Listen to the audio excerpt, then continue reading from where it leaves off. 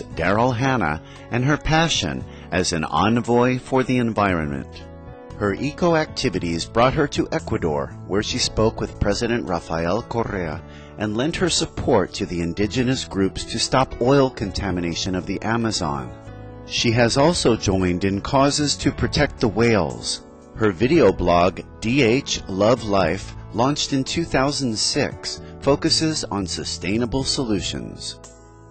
Mirroring her life after her earth-preserving ideals, Daryl Hannah has also completely greened her house, which was built from recycled materials and runs on solar power.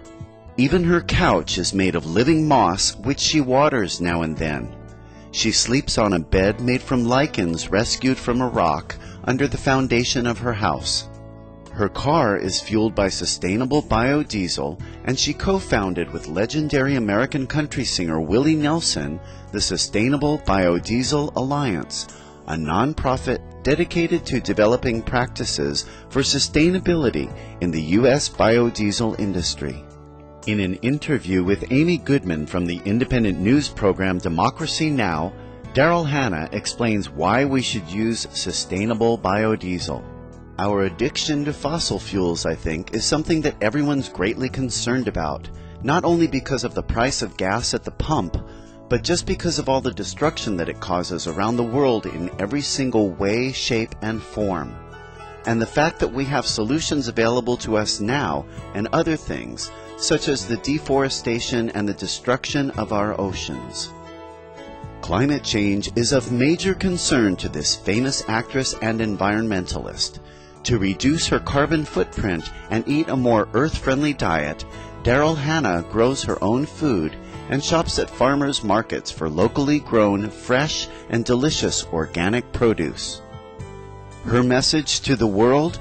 Transition to a plant-based diet to help stop climate change.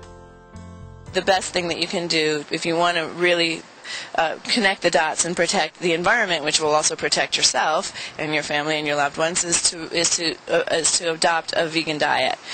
It's actually the most impactful single thing that somebody can do on many levels. A, because of the methane that's put out from the industry. It's because of all the transportation and fuel and petroleum and energy that goes into raising those animals that are treated so bad. So you actually can't really consider yourself a true environmentalist unless you adopt a vegetarian diet. Not only does eating your fruits and veggies help to preserve our planet, Daryl Hannah explains how a vegetarian diet sustains the health of our growing world population. We're going up to 8 billion people in population, and so we're going to be facing water crisis, food crisis, and we already are facing a lot of food crisis. And if people did adopt a vegetarian diet, then that could help feed a lot more people who are going to be suffering and starving. So there's so many reasons to do it, or just even take little baby steps. Give it a try. Cut yourself a break for a weekend, and then kind of build from there. You don't want to make giant decisions that scares you. You take baby steps, and every little bit helps. For her work in bringing awareness to the public about the sustainability of biodiesel, she was recognized with the National Biodiesel Board's Influencer Award in 2004. In 2005, she was invited to speak at the United Nations World Environment Day in San Francisco, California, USA. She also joined other celebrities in the Explore Your Environment campaign to promote environmental awareness. Aside from her repertoire of eco-awareness, humanitarian, and acting projects, she has divided time to do fun things like invent and design 2 board games with actress Hilary Shepard. Thank you, Daryl Hannah, for lending your support to raise awareness for the most immediate solution of climate change. Be a vegan or a vegetarian. We appreciate you lending your star power to shine on notable issues and being a proponent of prevailing goodness.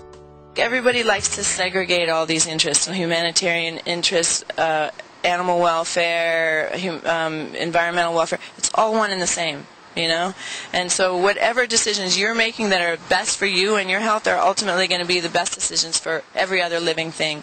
And, it all comes down to love in the end. So just spread the love and go vegan. Thank you for your presence on today's segment of Vegetarian Elite. And now please stay tuned to Supreme Master Television for Between Master and Disciples coming up next. May kindness warm your heart always.